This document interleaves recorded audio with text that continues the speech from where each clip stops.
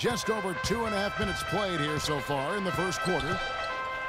Well, certainly a story here at the Target Center is the ongoing $100 million renovation to the building. Split 50-50 between the team and the city of Minneapolis. And that's great news for Timberwolves fans. On the court for Atlanta, Korver at the 3 with Paul Millsap at the 4. Captain Clutch is out there with Teague, and it's Horford in at the center, locking down the middle. 6 on the shot clock. Here's Teague, and he can extend the lead to double digits. And you look at the long list of improvement for the Target Center. New lobbies, new box office, renovated locker rooms, new clubs and gathering areas. Seems like they're getting great bang for their buck. Here's Pekovic. And the bucket counts, and he's on his way to the free throw line. Try to make it a three-point play. Boy, he's looked great so far. Offensively, it's like he's brought his A game. And guys, it can be tough to see teams pressuring cities for new arenas. Nice that the Timberwolves can stay put and still get those improvements. Absolutely, Kevin. You know, this building is good bones, a great location, so it's a pleasure to see the transformation they're making here, and we're already starting to see some of the results of that.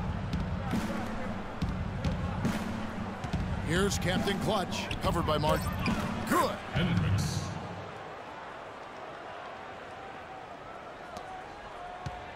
Looking at the last game for the Atlanta Hawks, it was a win against the Grizzlies in Memphis. They looked very stable, pretty much from the get-go, guys. A solid output, solid effort. And, you know, sometimes you'll see some inconsistencies come up in a road game, but they were pretty solid there.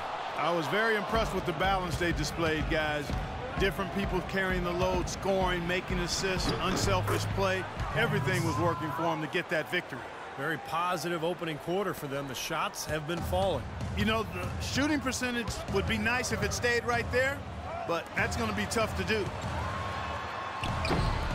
Here's Pekovic, and there's 2 points. Working on the glass, paying off that time. He's having quite the quarter here, guys. I mean, shooting the ball extremely well. Here's Teague. Spinning off the block is Pekovic. A nice shot by Teague. They've had the hotter hand in the first half so far, no question. Yeah, it's because of all the high percentage shots they've been working for and getting. Well, Nikola Pekovic, a battering ram style of play, but really soft hands for a big guy. I think that combination makes him one of the most effective inside scorers in the league. And Atlanta has possession. 6-point game. Teague gets a screen from Hendricks. Here's Horford, and that comes off the assist by Jeff Teague. Teague's got 3 assists now in this one. Some defensive breakdowns are starting to show up now. Their last 4 buckets allowed have come from very close range. Giving up these easy chances is going to do wonders for their confidence. Williams dishes to Martin. That doesn't go either for Martin. Things have kind of gone south for him here in the quarter. Teague kicks to Millsap. Horford the pass to Millsap. Here's Captain Clutch.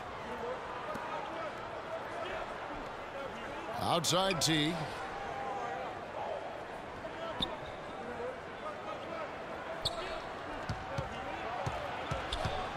Pass to Hendricks. Good if it goes. Oh, and he just knocked down the buzzer beater. Pretty shot without a second to spare. That can be so demoralizing for the team that gives up a shot like that to close out a quarter.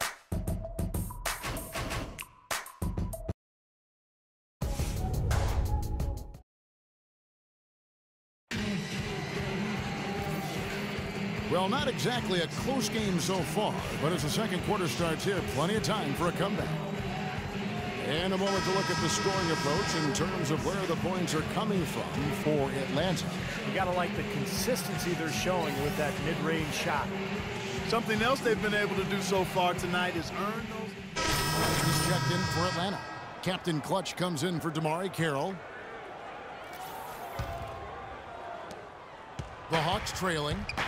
And so in the game for the Hawks, Hendricks in at shooting guard. Horford is out there with Scott. Then it's Thabo Sefolosha. And it's Schroeder in at the point. Horford in the post. His last outing, he had 8 points, and he hits it to tie the game up. Horford's got 6. Hawks coach Mike Budenholzer grew up around the game. His father coached high school and college basketball for 25 years, and Mike got into coaching pretty much immediately after graduating from college. Sounded like a guy who knew what he wanted to do. And Coach Budenholzer, two-sport athlete at Pomona, golf and basketball, also graduated with a triple major in politics, philosophy, and economics. It sounds just like you at Arizona. Similar, only different. But, you know, shortly after college, Budenholzer actually took over as the video coordinator for the Spurs, and that's where his career took off. He ended up spending 19 seasons alongside Greg Popovich, winning 4 titles, and now here he is coaching the Atlanta Hawks. 2 minutes remaining in the quarter. Screen by Young. Kicks to Budinger. Kevin Martin on the way. 6 to shoot. Levine passes to Young. Just his first attempt. And that one hits back iron. Boy, we don't see that too often. No defender on him, and he just clanks the open jumper. Schroeder dishes to Horford. Oh, how about that basketball, fan? Beautiful. Wow. Stupendous rush to the rim and a mighty slam on the end of it. But through the teeth of some pretty soft D, I can't help but say that. Well, let's see how that impacts things here, because those kinds of plays sometimes can be game changers on both sides. Martin goes in. Here's Pekovic. Shot is no good. Good work defensively by Horford. Looking at the last game for the Minnesota Timberwolves, it was a loss to the Detroit Pistons. Was not a very inspired performance for them, particularly defensively. I thought, you know, they gave the hostile crowd a lot to cheer about, frankly. Yeah, they allowed a lot of free runs to the hoop, a lot of open jumpers, and in the end, the opponent's shooting percentage was right through the roof, and you can't win when that's the case. Here's Levine, averaging 6 points per contest. Well, that's inexcusable to throw a pass that far off the mark. Williams, he's checked in for Levine. And the Hawks making a change here as well. Teague, he's checked in for Dennis Schroeder. It's blocked, and they'll keep possession. And he hits it and gets hacked on the play. A three-point possibility if he can convert the free throw. You've got to continue to put pressure on the defense by probing inside. That's what's really working for them. And when you're doing the job they are inside, it takes pressure off the perimeter guys. Still trailing, but their offense is off life support here in the second quarter. It's got a pulse. Yeah, they're making some shots now. Clark finally starting to make up some ground. Just 2 seconds between shot clock and game clock. Teague, the pass to Hendricks. They get it back. And so he earns a trip to the line. Officials saw the contact, and he'll shoot 2. For Atlanta, they have made 2 of their previous 3 free throws in today's game. Well, impressive free throw shooting as a team this season, right around that 78% mark. Timberwolves trail by 3. Outside Williams. Pekovic with the screen for Williams. Martin from outside. Here's Pekovic. Good work defensively by Millsap.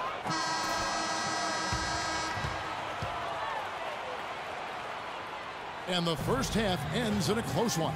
Well, Ricky, what does it say about this team to have such...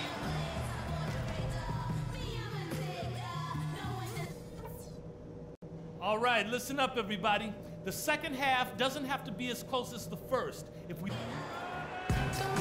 Welcome back, everybody. The start of this big group substitution now for Minnesota. Jang, he's checked in for Nikola Pekovic. Bennett comes in for Young. Jeff Adrian's checked in for Chase Budinger. And Ricky Rubio's subbed in for Williams.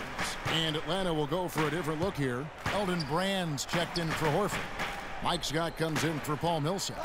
Thabo Sefolosha has checked in for Kyle Korver. And it's Schroeder in for Jeff Teague. Rubio and Martin manning the backcourt. Bennett is out there with Gorgie Dang.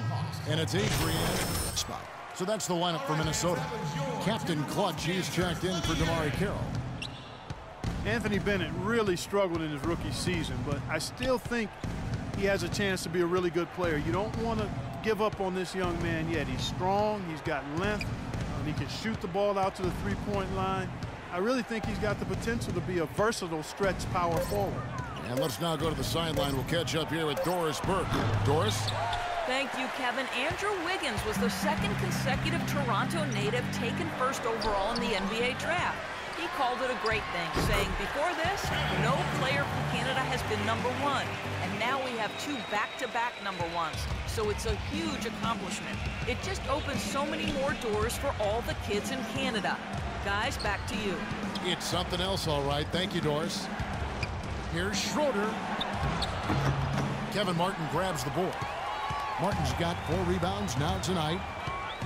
And Steve, with the NBA going more and more to three-point shooting, it's easy to see why Bennett caught attention at UNLV.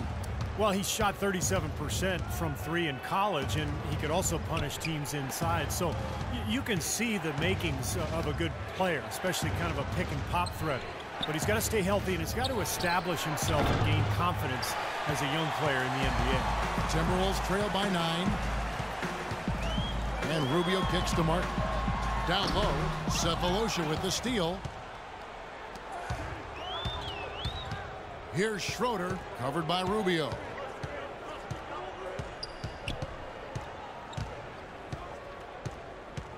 Here's Schroeder.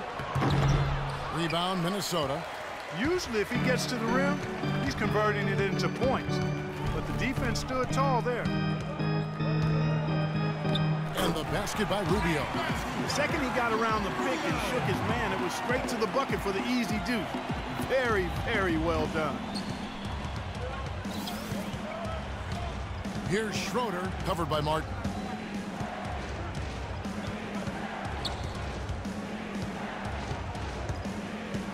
Here's Schroeder, right now averaging 5 points a game to stop the drought. Rebound by Dang. Boy, he has been struggling mightily in this quarter, guys. True. He really seems to have tightened up a bit for whatever reason. He looks tight. Bennett setting the pick for Rubio. To the inside. Here's Adrian. The offense just getting right to the rim, but at least they saved the layup with the foul. That's old school basketball rules. I mean, at the end of the day, no easy layup. Earn it from the line. On the night, he's gone 2 for 2 at the stripe. Well, his free throw numbers this year are below 70%. So when he's getting to the line, he has not been effective. And I don't think there's any question about it, guys. He's got to bring that percentage up. I mean, those are the kind of free throw numbers that will get you in a coach's doghouse and get your teammates a little mad at you. Out of bounds, Hawks ball as Atlanta keeps possession.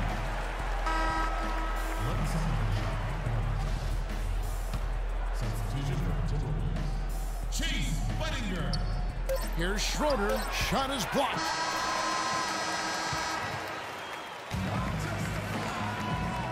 In a moment now as we take a look at our State Farm assists of the game. Well, this is what you talk. And Ricky, what